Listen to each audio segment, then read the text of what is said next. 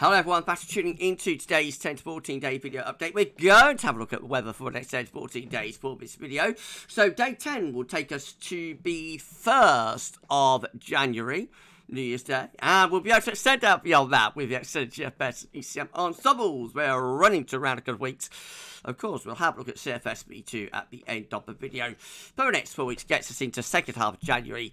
Okay, time for that for you in a moment. Just say there's no 6 AM forecast. The reason being that I was recording the Christmas Day historic video.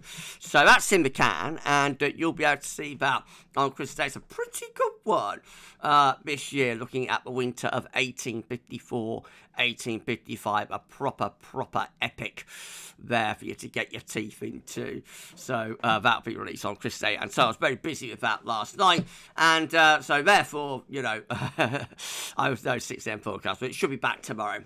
So please give us a like, make sure it's doing that. I'm going to be live by way at 7:30, well, 7 to 7:30, so we'll play it by ear, but like 7-ish, 7:30, I'm doing a live stream going from 12 there, be a quick 12 then roundup. So just to say that if you're enjoying the content on our channel and have enjoyed it through this year, please can you consider giving a donation to GavsWeatherVids, visit GavsWeatherVids PayPal page. So just come here, find a link in the description, come here, sign into your PayPal account, and then you can donate whatever you like to GavsWeatherVids. We will give you a shout out, I'll give you a shout out and say Merry Christmas to you. So you might want a Christmas message for yourself, somebody else, and we're very happy to do that. You'll be helping to pay for the channel. So thank you so much everyone for doing that. I say the link is in the description with this video, first thing in the description. Thank you so much everyone for all of the support over all of these many years. Right, okay, let's start off this 10 to 14 day with the latest equipment map from earthnullschool.net. Signs of a change. Low pressure moving down, southwest approaches, winds turning around into more of an easterly direction. Very damp and whatnot at the moment across the country. Lots of low cloud, lots of mist, lots of murk, and fog patches and all of that kind of thing at the moment. So it's a very damp and gloomy air map of bench. CBCC winds will bring drier air in from the east and clear away a lot of the gloom. Central England temperature is currently sitting at 7.7. That is 3.1 degree above the 61 to 99 average, and it's provisional to yesterday, to the 21st of December. So even though we're ending the month on a colder note, it is actually going to be a very mild December, to say the least. These were GFS upper air temperature and precipitation ensembles. The next couple of weeks, on London today, the red line is a 30-year upper air temperature actual London. So you have above average upper air temperature at the moment. They're going to come down and become cold as we go into Christmas, and then we're going to lift back up again. That's in the upper atmosphere, but on the surface it will probably stay quite cold, to be honest. I mean, a cooling trend as we approach the new year, potentially turning quite cold into the first week of January. Precipitation wise, well, we see a lot of dry weather to come now between now and the new year. Possibly some precipitation spikes into early January, but of course is a long way off. Snow road looks like that. No, quite encouraging for snow spikes there. Not really around Christmas now, but pushed back in towards the New Year and early January period. That's London, go a bit further north to Northampton. Looks like that. That's a bit more encouraging. And then up to Sheffield, where it always does well for snow. Looking even more encouraging. But again, it's all extended stuff, and not much now for Christmas. So at one point, it looked like we might get some snow over Christmas, but I don't think there's going to be much around over Christmas. It's going to be mostly dry and cold Christmas, I think, this year. Temperature anomalies, next 5 days to 27th December, a little bit above average in the north and northeast, a little bit below average in the south and the southwest. 10 to 14 day. Looks like that, most areas colder than normal. Precipitation anomalies for the next 7 days to 29th of December. Most places are drier than average. Okay, hold on.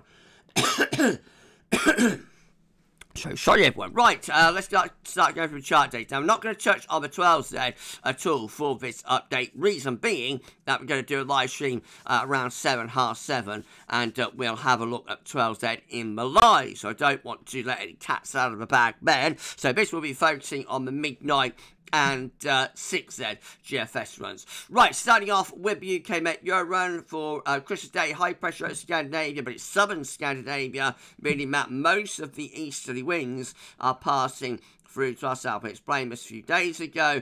The high centre there around Denmark means that the easterly winds will travel through Germany and also into France. Get a proper classic easterly and a proper classic sort of Scandinavian high. We need the high pressure to be centred up there, really, a bit further north, and then that brings the wind in to the UK and into Ireland as well. Nevertheless, it will still be cold, and we should clear a lot of the gloom and mist and murk and whatnot out of the way as well.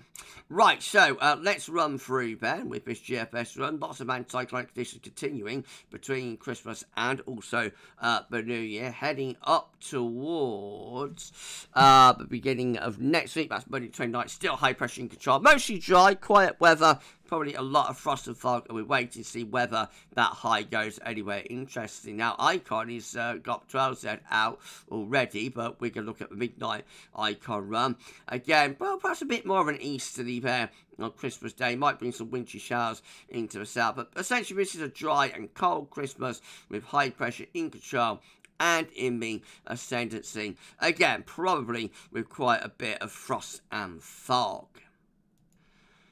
Okay, we've got KMA, which looks like this. Again, perhaps a little bit more of an easterly down in the south on Christmas Day. But you see, it was cold pool with those east winds actually travelling through France. I think there'll be some snow, white Christmas for northern parts of France, but for central southern England, probably not much, and definitely not much anywhere further north under the centre of that area of high pressure. And high pressure is just dominating the weather, more or less over the country. It's a tense high too, at 1,045 millibars between Christmas and the New Year, trying to get the high pressure up to Greenland and Iceland there as we're approaching the New Year, and do so to some degree.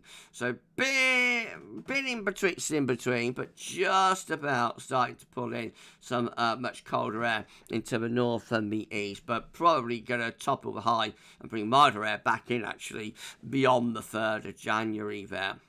Right, well, let's go through the two GFS runs we want to look at. So again, 12Z coming out right now. We're not interested in that one. Instead, we're going to look at the midnight GFS. And again, we've got those east winds down the south on Christmas Day. Will be quite a cold Christmas with the risk of overnight frost and fog. That was a little teaser. That bit of cat out of the bag there, didn't I? So Christmas and New Year, high pressure sitting across the country, probably bringing quite a bit of frost and fog. Will that high pressure go anywhere interesting? Well, New Year's Eve starting to go to retrograde. Down comes this northerly blast as we head into the opening days of January. And yeah, check that out. It's the 3rd of January, proper northerly blast going on there. So cold and wintry through the first week of January. Looks like a bit of a toppler, I have to say, though. So by the 7th of January, we're back into something a bit milder, coming in around the top of the high from off the Atlantic. But quite a cold opening week to January. Of course, Christmas week is cold there as well. It's not snowy, but it's cold with frost and fog. So that's a cold couple of weeks there from the GFS midnight rubber. 6Z looks like this. Again, we've got those easy winds into south, could bring a few wintry showers through there. Otherwise, high pressure is just dominating the weather between Christmas and New Year, bring a lot of dry conditions, could be frost and fog mixed in. Again, will take high pressure anyway. Interesting. So New Year's Eve, mid-Atlantic ridge, bit of a northerly. Trying to get going, but not sending the high pressure. Not sending high pressure up to Greenland and Iceland. But eventually we do get like a northerly blast. This looks quite bizarre. So the high pressure is actually sinking back to the Azores there. But reaching the same place over Greenland, which is quite odd. But anyway, we go into a northerly blast later on in the first week of January. Turn properly cold and wintering with that low plunging southwards, ending up like that, cold and wintering in those northerly winds and snow coming into the north and into the east. That's pretty cold for the first week of January there. Well, if you enjoyed the video, please like, share, and subscribe. Thank you so much, everyone, for doing that. Drop a comment. Let us know what you think about this and all of our videos and content. Don't forget to tell your friends about GavsWeatherVids and get them to subscribe too. And thank you so much, everyone, for doing that. We need to put on around 15 subscribers to get 20.8k. If you could get a sub, that'd be absolutely awesome. And again, don't forget our PayPal page if you could give a donation to GavsWeatherVids and, give a donation for Christmas and help pay for the channel. That'd be awesome. And we'll give a shout out in the vids and say Merry Christmas to you if you want one. And we thank you so much, everyone, for doing that. Link to our PayPal page in the description with the video. GM, again, my 12's Day coming out. We won't dwell on that. We'll go through to the midnight GM instead. So again, we've got those easterly winds and quite cold conditions. Christmas Day, high pressure and dominates between Christmas and the New Year, keeping the dry weather going. High pressure sitting over top of the country as we head on into the new year. Not taking that high pressure anywhere particularly interesting. Just like to bring some milder air in around the top of the high from the Atlantic by New Year's Day. Disappointing, but cold is that one.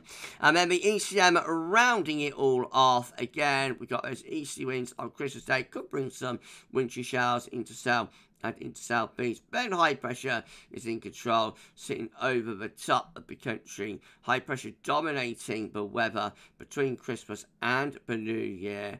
Are we going to get that high pressure anywhere interesting? No, we're flattening off the ridge, collapsing it and reintroducing milder westerly winds. So into the new year, first week of January, just turning milder, wetter, windier. A bit of a hint of a northerly, would only be very brief and temporary, though there's no north blocks to sustain it. But a bit of a hint of a northerly there by the 6th of January. Again, very disappointing for cold is from the ECM there.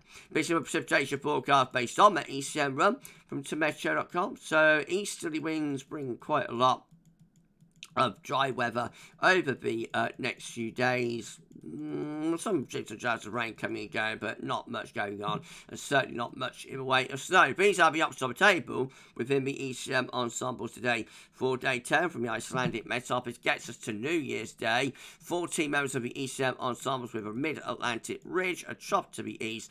That brings down a northerly flow. We've got 11 with high pressure again to the west, starting to bring in more of an Atlantic flow around the top of high bow. We've got 10 high pressure a bit further north towards Greenland there, pressure to our south and east. That brings in more of a north or a northeasterly. We've got another 10 with high pressure in the Atlantic, low pressure way to the east. Again, that brings the wind in to the north and to the northeast. And then we've got 6 with high pressure in the Atlantic, low pressure to our south and east. And once more with that, bring in the winds from the northeast. Most of the options have a high pressure ridge out to the west as that position to be determined. And then in 2 weeks' time, these are the options that we've got, and it will get us to the 6th of January. So 20 members of the ECM ensembles have high pressure to the west and northwest, low pressure south and southeast. That should bring wind in for colder easterly direction. We've got 16 with high pressure to the south. Looks like it should be flat and westerly, milder. And then we've got 15 with high pressure again in the Atlantic towards green, low pressure to our south and east. That looks like it should be cold. I could try on the operational run, but actually, no, the operational run is turning milder with westerly winds by 2 weeks out. So I'm not sure what's going on there. A bit inconclusive, I think, when we're looking to 2 weeks out. In 10 days' time, high pressure is going to be close to us, probably sitting somewhere to the west. It's how far to the northwest that high is, where we open the door to colder north or northeast. It's CFS V2, and then we're done. These are 500 millibar. High tonight is breaking down into week periods. The first week period takes us from the 22nd, 28th of December. Next week, with high pressure in Iceland and Scotland.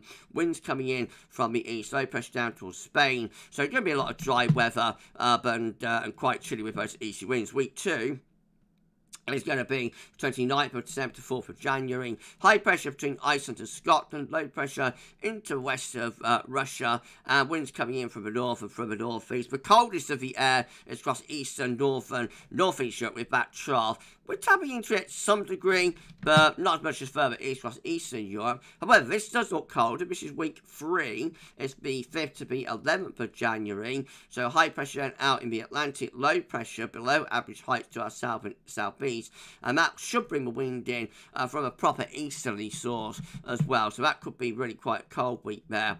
And then week 2 rounds it all off. It's the 12th to the 18th of January. High pressure reaching into the west of Europe from the northwest. Should be mostly dry, but probably quite cold under that area of high pressure. Winds still generally from a northerly type direction. But given we don't even know what's happening, you know, for the new year, I think, like, we leave the 12th to the 18th of January alone for the time being, and we'll worry about that closer to the time.